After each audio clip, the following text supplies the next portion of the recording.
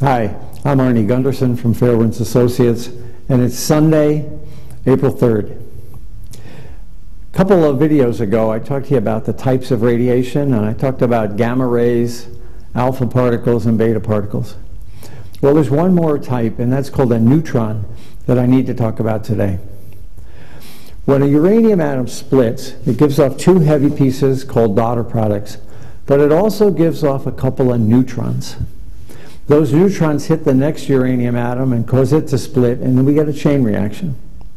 So when you see neutrons, that's an indication that a chain reaction is occurring inside a nuclear reactor. That's how you determine that it really is a chain reaction. Well, some data over the last couple of days and weeks have come up that indicate that one of the reactors at Fukushima may still be experiencing a chain reaction. First off, there was a report in one of the English-Japanese papers that discussed neutron bursts being detected about a mile away from the reactor. Now that got my curiosity because when I was a startup engineer back in 1974 on Millstone 2, we had neutron problems, and we were actually detecting neutrons at the guard shed at the fence boundary. So I know that nuclear reactors can emit neutrons, and they travel a long way. In and of itself, that report wasn't enough, and it was the only paper that covered it. Well, this week, a prestigious scientific paper came out, and it talked about the discovery of a strange isotope called chlorine-38. Chlorine-38 doesn't exist in nature, and it comes from chlorine-37 absorbing a neutron. Well, chlorine-37 is in seawater, and seawater is inside the nuclear reactors.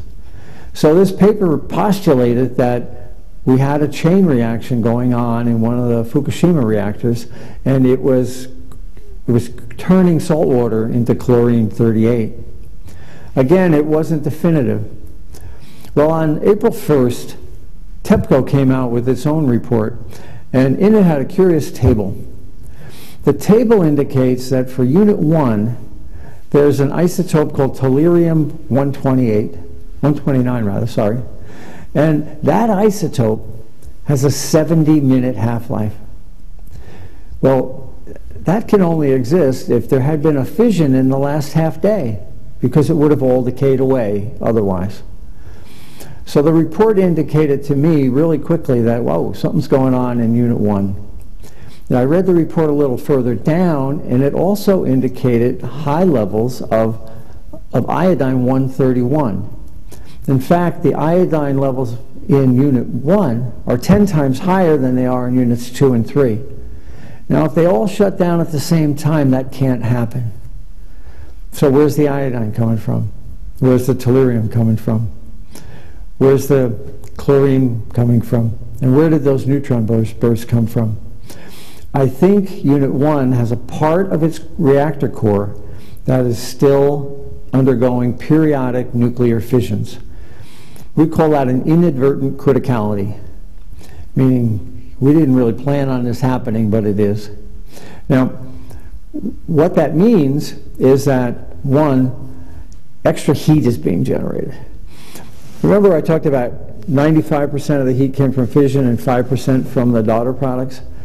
Well, if fission is occurring, there's a lot more heat in Unit 1 than just from its daughter products.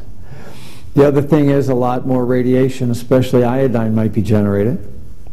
And the last thing, and really the most important thing, is that a lot of neutrons are being generated.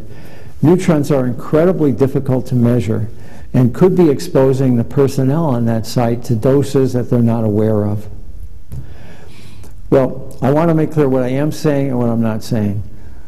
I'm not saying that Unit 1 is running at full power, but what I am saying is that a portion of the core is periodically turning itself on without human intervention. How can that happen? Well, as they flood the reactor with water, the chain reaction begins. The chain reaction creates heat, boils off the water, and the chain reaction stops. They flood the reactor, chain reaction begins, boils off the water, stops.